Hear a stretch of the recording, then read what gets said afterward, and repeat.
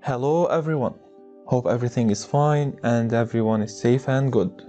So finally here it is, the video you are all waiting for. After many requests from you about how I made the wood material in the previous tutorial of the realistic fabric material, it's time to talk about the advanced wood material that 3ds Max imported it to the program in the version of 2019. So let's start.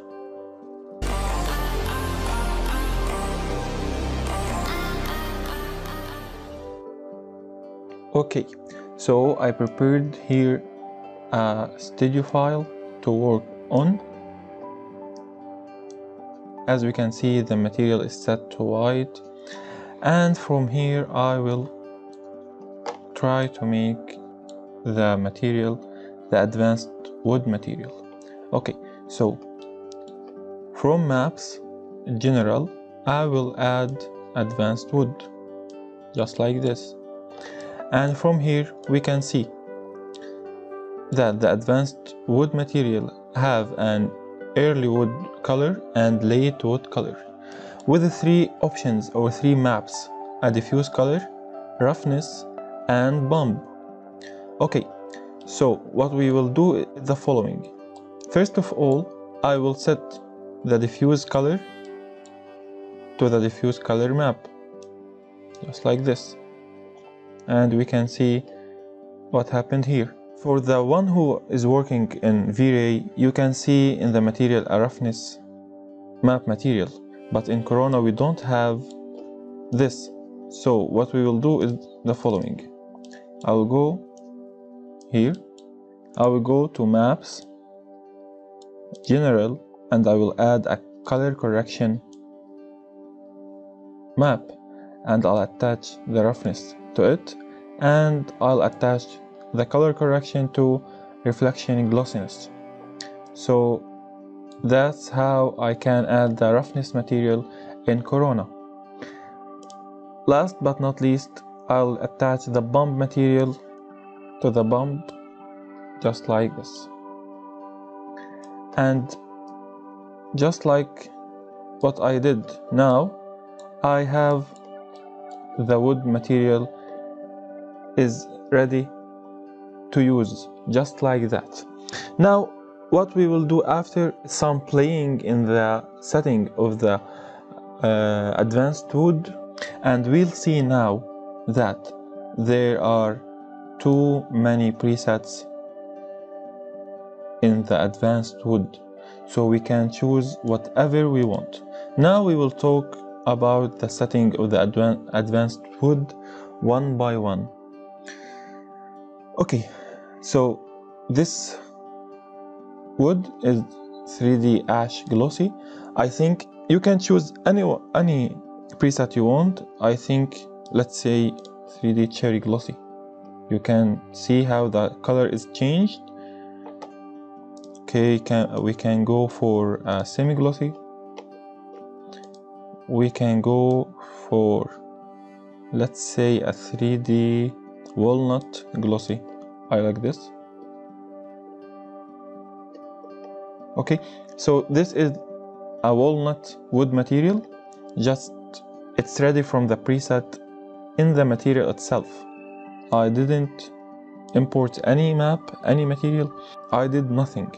So after you choose the type of the wood you want to use, so for this example we are using the walnut, we can go to the general setting. Okay, first of all we can change the scale instead of changing the material from the UVW map. So from here I'll make a region, and we can change this, let's say to 2. We can see that the scale become bigger. Let's go for 5. Now we can see the scale is bigger than before. I'll go for 0.5. Now it's smaller. So this is how we change the scale of the material. You can change it from here, or you can change it from the UVW map, but I prefer to change it from here, so when we use this material we can use it at the same coordinates, and all the material become same UVW or same scale. Okay, then we will go to change the axis. This texture or this map is set to the Z axis. Okay, I'll set another region here. Okay, and I will change the axis to Y. Now we will see the wood is going towards up for the Y axis, and if I change, I'll stop, I'll make another one and I'll make it to X. Now we'll see it horizontal lines. So however you want your lines or the texture of your wood, you can change it from the axis in here. So we can set it a vertical or horizontal, or for the Z axis, so it will become just like this. And now we can go for the color of the wood material. As we can see here, we have the early wood and here we have the late wood. Okay, so the early wood and the late wood is here. We are just using an early wood because the late wood is set to off.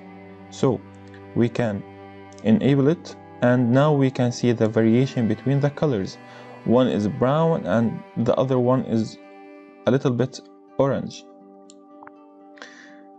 So here we are making a mix of colors to use the wood material, and we can change the color of the wood as we want. You can pick it from a JPEG from Google or any place, or you can make your own material from a real photo you take.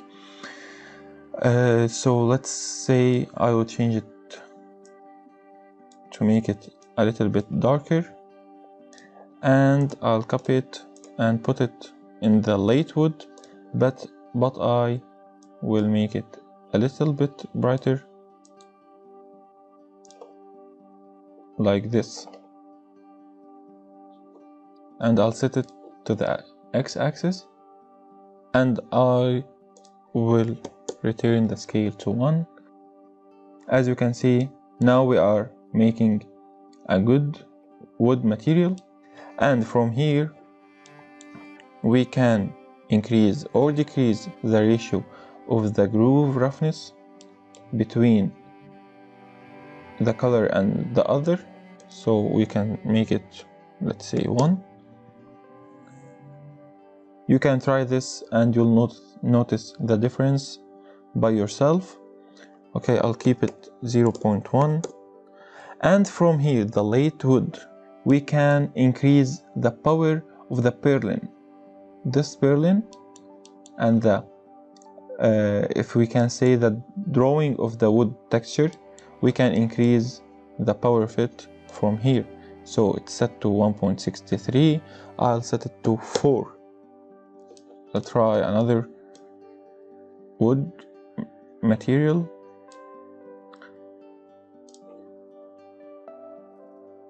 Okay, and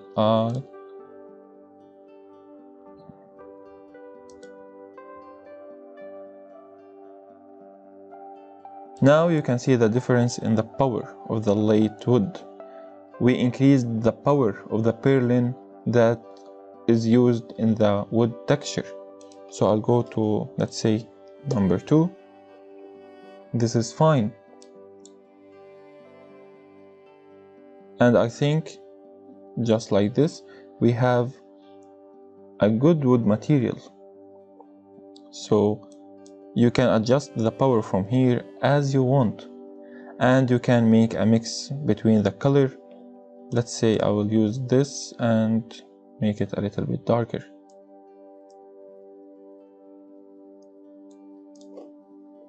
And just like that, I have this material without using any map, any texture from my library or anything else. Okay, we'll go again to the 3D walnut glossy. Okay, and I will use color. I will go to this.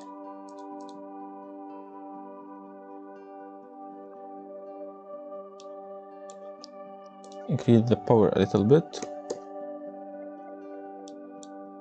just like this.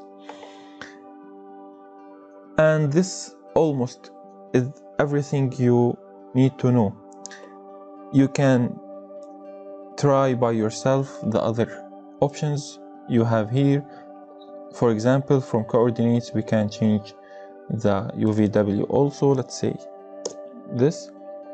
So I change the scale for it, and that's all what you need to know about the advanced wood material. You can create any material you want. Just choose the preset from here. I'll choose another one, the mahogany one. That's nice. Just choose the preset from here and change the scale and the axis as you want. So I will make it a vertical. Let's say Z axis. No, the X axis is the best result. And we can change the roughness from here. I'll make it 1. Okay. Now I think you can see that we increased the bump or the roughness of the material. From here you can change the color. Let's just for testing, I'll make it red.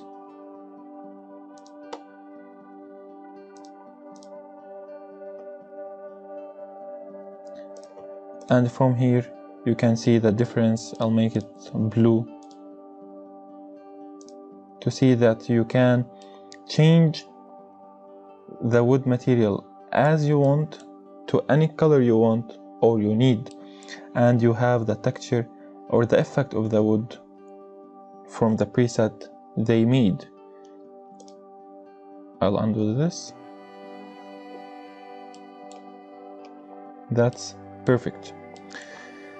So we can turn off the another color and just use one color. From here we can increase the power of the purlin of the texture.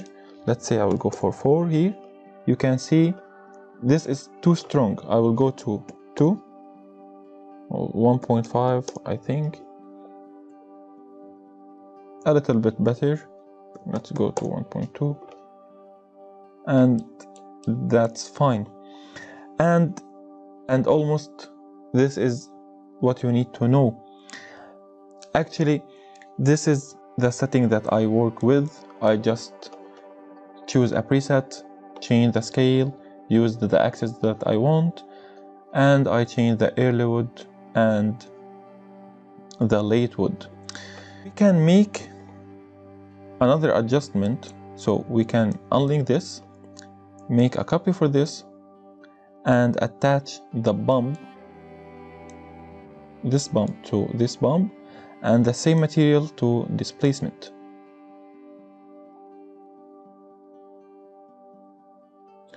And from here you can see that the displacement map made a change in the material.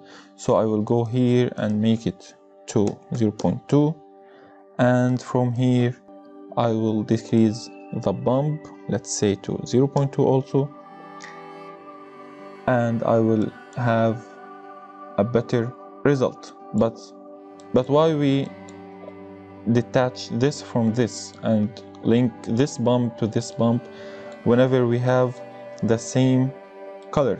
So from here you can change the color or the power of the late, like this, the late wood, and you'll have a separate result for the bump and displacement map, rather than attach the same bump material of the same color to the same material. So as simple as that, you can create your own material, your own preset, using the preset that Autodesk or 3ds Max made in the advanced wood material. Now I'll show you the setting that I worked with. Whoever have the file of the detailed fabric that I posted previously, you can pick the material from here and see what I made to get this result. You can see here I used, I think, the y-axis, here the x-axis, and now we'll see it here. So I have a Corona material, a normal Corona material, and I added the advanced wood just like this. From here I choose the 3D walnut glossy. I readjust the scale and I used the y-axis as I said for this wood, and I used this color to make this wood material. So I put it in the early wood and the late wood, the same color, and I increased the power just like this. And you can see from here I change the Z coordinates. And from here I made a copy of the material and I attached the bump map to the displacement, and you can see here that I changed the power, so I didn't use the same power of the actual material.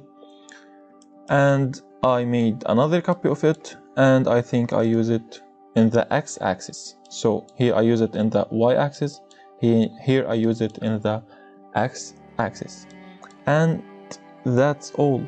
You don't have to make it a big deal.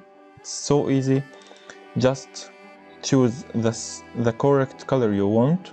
You can pick it from an actual pick of a wood, or you can make it by yourself. Just choose the preset you want from here and change the scale with the right axis or the nicest axis you want, and you'll get this result as you can see.